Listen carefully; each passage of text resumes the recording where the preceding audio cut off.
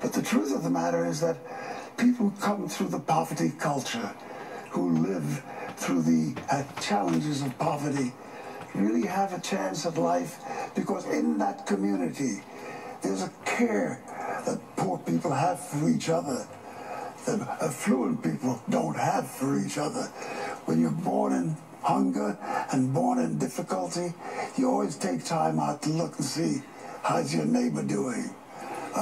When good fortune came my way, I was amazed how many people didn't want to deal with poverty, didn't want to think about it, didn't want to do anything about it. And when good fortune did smile on me, I felt that with all of this good fortune, all of this power, all of this opportunity to use the platform that was given to me, that I should make it turn out to be not a wasted time. What are you most proud about in the life of Harry Belafonte? Well, first of all, let me hasten to say that although I'm 90, it's not over yet. Oh, no, I'm not saying that. Nowhere near. No, I'm saying that to myself. All right. I booked you for your 100th birthday on this show, so okay. You got at least 10 more that I'm betting on. The thing that I am most proud of, I don't know if it's pride is even the correct view. I am very, very fortunate that I should have had the coincidences that I've had in my life.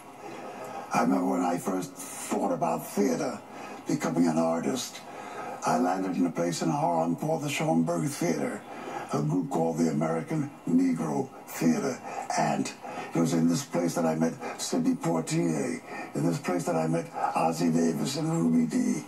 And with that kind of launching, the best thing that happened to us is that in the midst of a play, in walked an icon, a man who took time out to see what these young black people were doing with the theater. His name was Paul Robeson. And the time that he spent with us, the time that he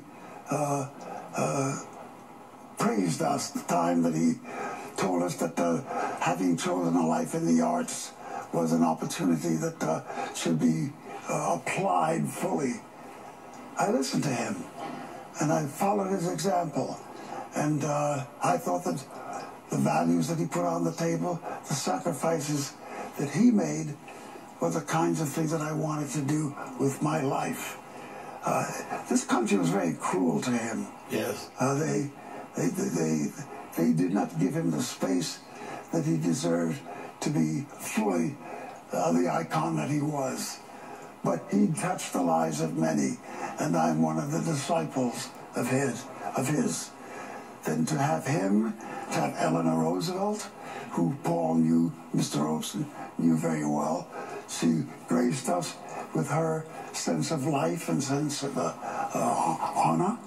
Then to meet Dr. King, to meet Bobby Kennedy, to have met all of these people who choose to let me have time in their space was a gift.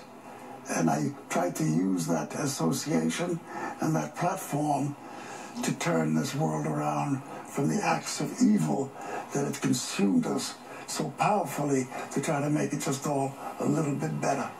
Well, you've done that. Thank you so much, Mr. Belafonte, for being with us. A reminder, Harry Belafonte will join us here in New York at the National Action Network Convention, in the first national convention in the era of President Trump. Just 10 days away, April 26th, we're coming together and honoring him as we kick off, featuring the best of civil rights leaders, elected officials, business executives, grassroots activists, clergy, and more. Go and sign up. It's free. www.nationalactionnetwork.net. We'll be right back.